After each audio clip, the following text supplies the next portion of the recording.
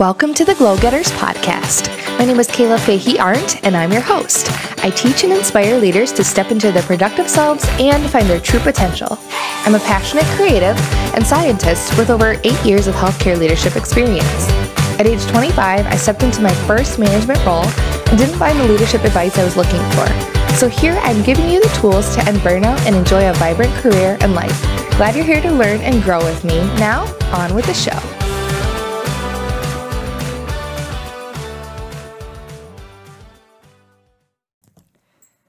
Hey guys, what's up? It's Kayla from the Glow Getters podcast. Thanks so much for being here. I'm excited you're here. I feel like every time I start this podcast, I'm like, I'm excited you're here, but it's true. I am. Side note, sorry if you can hear the collar. My dog Raleigh, oh, there she goes. She's shaking. She comes in here because she hears me starting to talk. She's like, oh, mama's calling me. I should have closed the door, but you know what? I don't care. I love her. I'm glad she's here. So sorry for that. Oh, can you hear her sniffing to the microphone? She's giving me cuddles and licks. Okay, babe, go lay down. I'm not editing this out because it's just too cute. So today I want to talk about a couple things. First things first, thanks if you listened last week for the episode and watched my YouTube channel. So I've got a brand new YouTube channel. If you haven't checked it out, it's called the Leadership Collaborative. You can find it in the link in the show notes, or you can just search Kayla Fahey-Ahrndt in YouTube and you can find the channel. So it's all about leadership tips and connecting young professionals with a leadership community to help them feel successful each and every day. And it's essentially an extension of this podcast. So if you're looking for more content from me, and you like following me, but you want to see my face, especially in this pandemic time, I would love for you to go over to the YouTube channel and check it out, because then you can see me and we can pretend that we're like in the same room and having a conversation, even though we're not. I'm so sorry, we're not. But this is a great way to connect with me on a deeper level. So I hope you go check that out. Next, I want to say, again, my course for leadership course, it's called Leader Toolkit. It launches on August 10th, along with my leadership collaborative membership, which I'm hosting on Mighty Networks. The link to those are also in the show notes, and also you can find videos about that on YouTube and learn more about the membership. But if you're a leader, if you lead teams at your work, the course is going to be all about creating a roadmap for learning. It's going to be all about learning about yourself and your people, knowing them really well. It's going to be about creating intentional time for yourself and essentially calendar optimization and just being the most productive without burning out. And it's going to be about how do you get results and how do you manage projects and work and life and balance? Like, how do you make decisions around that and feel good about those decisions? So that course is launching on the 10th too. I am super excited. So this episode's going to drop on Friday, the 7th. So that means Monday is the 10th. Girl. Hi, Raleigh Bear. Oh, my poor Raleigh. I think she wants to go outside because she sees squirrels. And lately she's been chasing them up trees. So she is back with me. All right. So today's content, I just wanted to talk a little bit about bullet journaling. So I'm going to have a YouTube video posted tomorrow. That would be Saturday the 8th, actually all about bullet journaling for work. So if you love to journal, if you love to plan, if you're like a planner, if you're that girl that has like several pens, all in different colors, I shouldn't say girl, if you're the guy, whoever, if you just love a little bit of creativity in your work life, this is going to be a great video for you. But also, if you're looking for like a minimalism aesthetic because you're like, nobody has time to do like a masterpiece journal that we all see on Instagram, I've got you. Like, I have the best of both worlds. So that video is going to be posting tomorrow on YouTube. So I'm going to show you how I bullet journal for work. But I wanted to just talk about bullet journaling in general. Aw, Raleigh's laying underneath my chair. That's nice. Okay, so she settled down for a little bit. All right. So you guys probably know I love all the planners. I've used digital planners. I've used Passion Planner. What are they called? Good Day planners. The ones you get at Target. everything, like just plain notebooks. I'm obsessed with school supplies. Whenever school supplies come out in the fall, I'm like, yes, I need new notebooks. I want to go like smell them. So I've always loved to put pen to paper, pencil to paper, or even pen to digital screen and just like write out what's going on. And last week's YouTube video was all about journaling and morning pages in the morning. But this is more just about planning in general. So bullet journaling, I don't want to pretend to understand like all the science about it. I haven't read the book by the creator of bullet journaling, but I probably will. There are like different rules and thoughts behind the way that he organizes bullet journaling, but essentially what it is for me is just a way to plan the present and think about the future and then reflect on your progress or the past. So I was sort of like, well, why do I need like a bullet journal? What is a bullet journal? Bullet journals are different than normal journals because the paper has dots on them. And so instead of lines, they're dots. It's sort of like graph paper, except with dots. And so it sort of allows you the best of both worlds, which is you can have a guide to make straight lines and shapes, and you can use those dots to write straight and neatly. So the dots aren't very distracting. So like farther away, you might not even see or notice them, but closer up, they give you a guide so you can make nice, clean lines. At the same time, they're not restrictive because straight lines on a page just assume that you're going to write left to right or right to left, like everything's going to be horizontal. But with bullet journaling, because the bullets have space or the dots have space on them, you can also go vertical. You can go up and down, or you can just go freestyle and use the dots as a guide.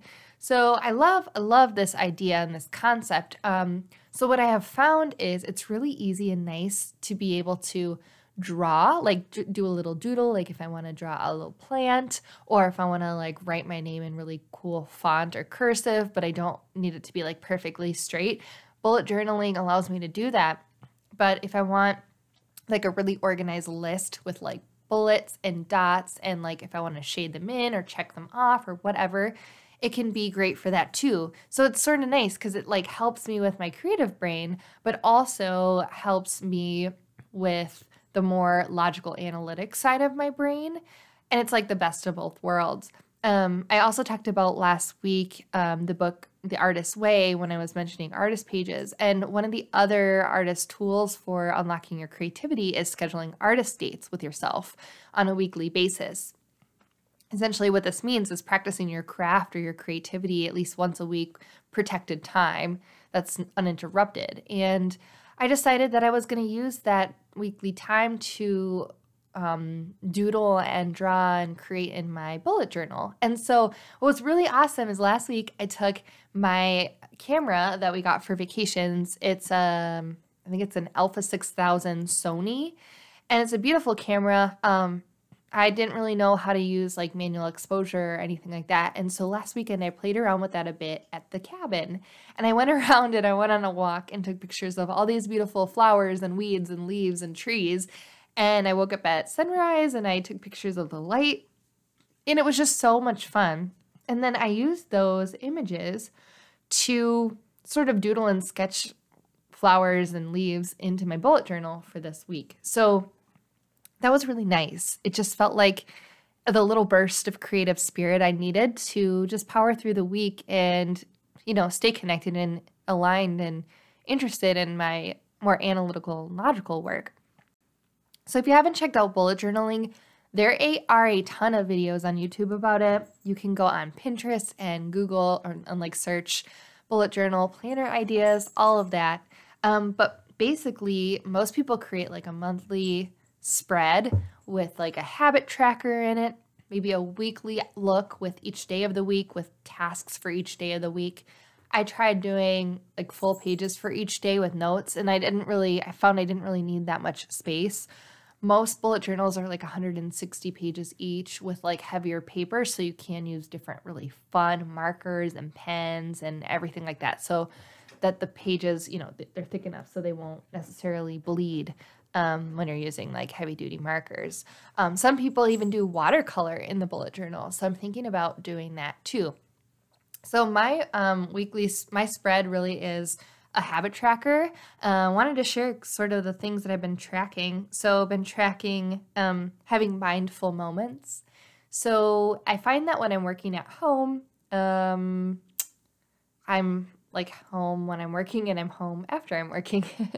So I need something to break up the workday to take like quote unquote breaks or walk around or whatever it is. And so I've been doing this thing called a mindful moment where I only do one thing at a time. I don't multitask. So for example, I will make a cup of coffee and I will just like watch the cup of coffee being made. I won't like do other fun things while I'm I won't check my phone. I won't like try to make myself a meal. I'll just like look at the coffee and just smell it and enjoy it and just be really mindful. Sometimes it's meditating, but oftentimes it's just doing a simple task like that. Or maybe it's putting my laundry in, but like mindfully doing it, not just like throwing it in. So, yeah, that's been really good. I've been tracking that. I've been tracking movement, if I've been working out. I've been tracking reading 10 minutes. Oh my gosh, I feel like my dog. Let me check my mic really quick. Okay, sorry for that. If it like was really loud and bounced around, sorry.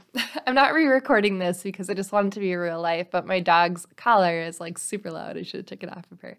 Okay, anyways, so tracking mindful moments, movement. I've been tracking water intake, so making sure I get enough water. I've been tracking going to bed at 9 o'clock because I know I function so much better when I go to bed early. And skincare, my skincare routine. I've been really mindful. When I get stressed out, like I break out. And I don't properly like take my makeup off and everything. So I just wanted to feel really like bright and glowy right now, especially at the season where I don't have to wear makeup at home when I'm working. So that's been really cool. So every day that I do my skincare routine, I've been checking it off and it feels really good. I also sort of look at like what I want to accomplish for the week and I put whatever those items are into the days of the week so that I know when I'm going to work on them. And I've been trying to keep it really, really like limited. So I had like 2 or 3 goals, I think, for this week. One was complete a provider survey analysis. So I was doing an analysis for a clinic and I wanted to get that done and I got that done. And then the second thing was sending an email to subscribers for the new course I'm launching and also to let them know about the Leadership Collaborative.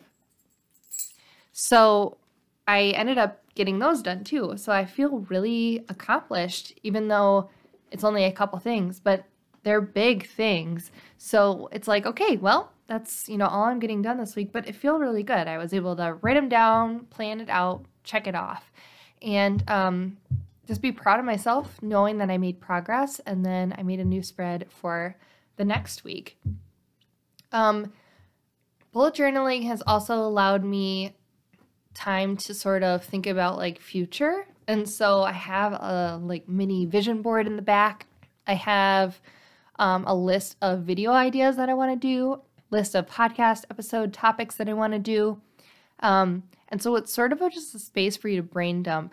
So anyways, this isn't a hugely helpful overview of bullet journaling, but I did want to expose you guys to the concept just because I am going to be putting out that video tomorrow on YouTube, and I'm going to show you some of the really cool spreads and layouts that I have, and some really fun stickers that I got at Target in like the dollar section. So yeah, I'm just jazzed about it.